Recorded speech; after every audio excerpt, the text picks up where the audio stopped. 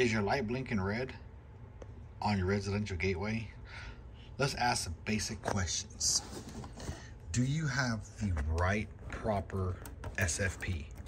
Are you red or are you green? This will make a difference. Green does up to 1,000. Red does up to 5,000. Are you plugged in properly? Were you plugged in properly? Is this a self-install? Do you have an ONT mounted in the garage?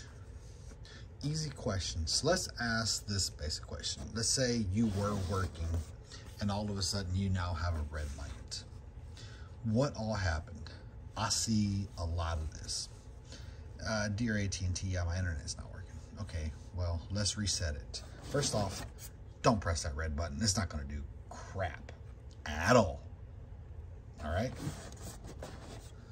The basic questions they should ask are, did anyone cut the wire? I don't know.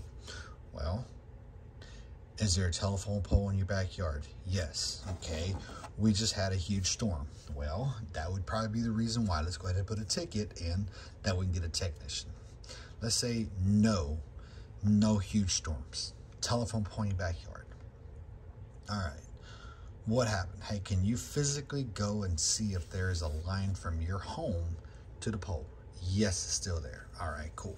So the outside issues are gone. Now it's going to be an inside issue. Has anyone been inside your attic? Basic questions. It's about to be fall or summer. You're going to have someone look at your attic AC unit for heating and air conditioning. It stopped working after I had someone in there. All right, cool. Someone clipped the wire or tripped on it. Nothing of that's happened. All right, this is a new home. We had AT&T out. All right, alarm system broke it. Let's say none of those have happened. We're gonna go basic inside stuff. Is your AT&T jack connected? You're gonna say, oh, I was vacuuming the floor and this little wire came out. Oh, well, without looking into the wire, because it's a live laser, see if you can plug it back in. Hey, I plugged it back in. I have a white blinking light. All right, cool. You're back in business. Have a good day. Obviously, there's no power, no connection out of this because I have it just wired up. If that didn't work out and you've made sure that everything is right, they're gonna have to send you out a technician. There's no other way around it.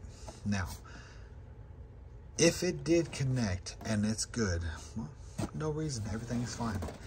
AT&T support is great, but man, they need a lot of practice. So, just your basic questions. And here's something else. I've seen this before.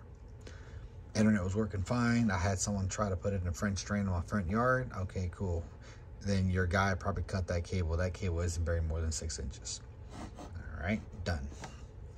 Or I have no telephone poles in my backyard. I know the technician had to go 2 houses over, and there is a pool, like a swimming pool tag outside a neighbor's house. Well, those guys probably cut your cable and didn't call 811.